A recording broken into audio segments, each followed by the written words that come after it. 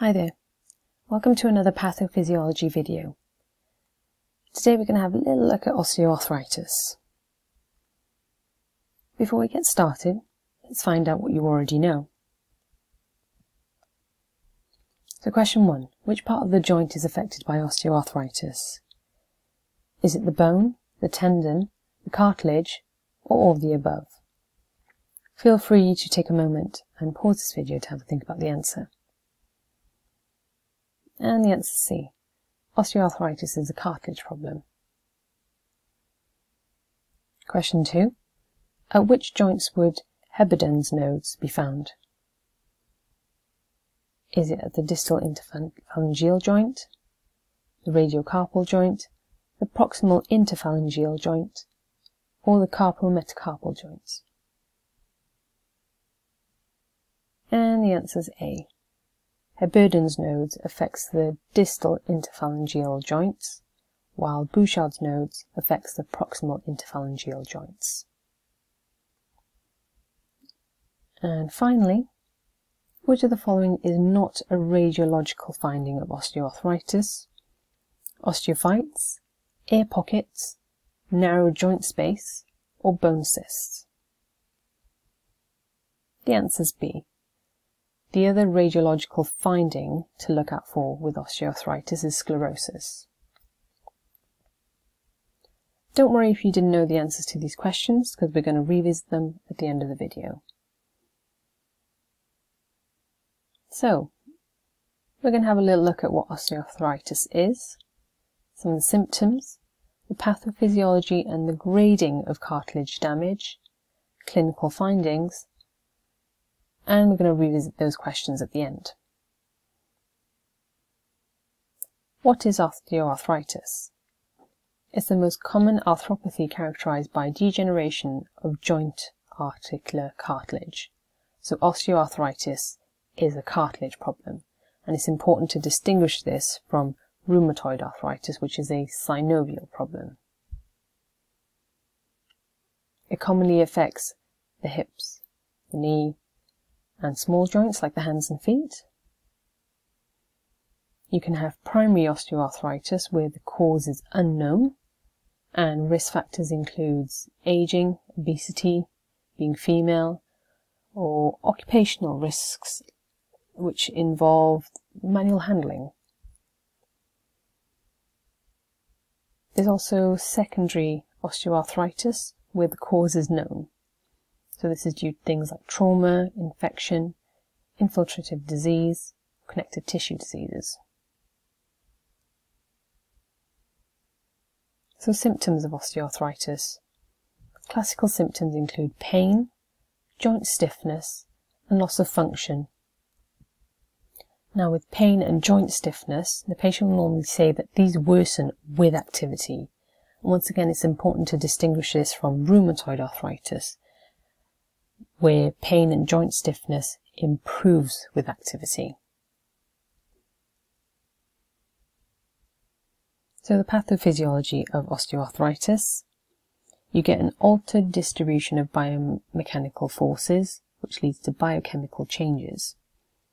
So your chondrocytes try to restore the cartilage by dividing, but they remain poorly differentiated and therefore incapable of producing extracellular matrix components. Overall, you get a net loss of matrix components. So in terms of collagen, the amount of collagen stays constant, but the fibrils are thinner and more disorganized. Therefore, you get reduced tensile strength.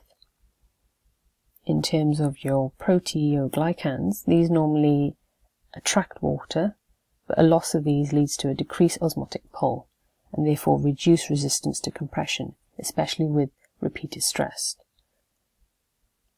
And therefore you get an overall damage to the cartilage. So grading of cartilage damage. Grade 1 tends to be softening and swelling. Grade 2, which is fibrillation, and that's usually just surface cartilage damage. Grade 3 is fissuring, and that's when the damage has reached down to the level of the subchondral bone. and grade 4, which is ebanated bone. And that's when friction in the joint causes reactive conversion of subchondral bone to an ivory-like surface at the site of cartilage erosion. So clinical findings of osteoarthritis. In your history and clinical examination, you'll get that joint stiffness that worsens with activity. You can get deformities, especially in the fingers, so Bouchard's nodes tends to occur at the proximal interphalangeal joints, and Heberden's nodes occur at the distal interphalangeal joints. And in your radiological findings, there's 4 classical features you need to look out for. So narrowing or loss of the joint space, osteophytes, subchondral sclerosis, and bone cysts.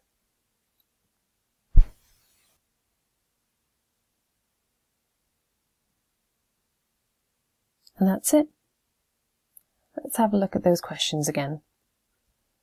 So which part of the joint is affected by osteoarthritis? Is it the bone, the tendon, the cartilage, or all the above? And the answer is cartilage.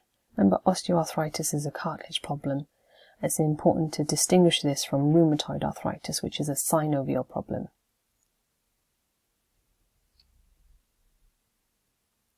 Next question, at which joints would Heberden's nodes be found?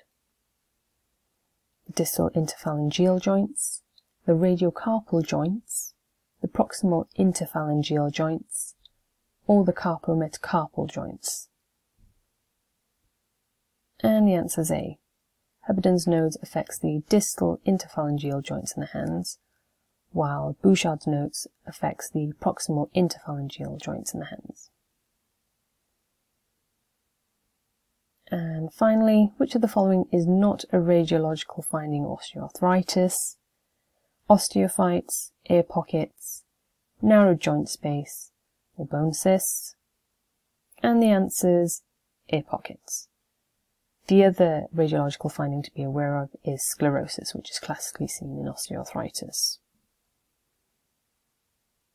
And that concludes this pathophysiology video on osteoarthritis. Thanks very much for checking it out, and I hope it was helpful. Take care now.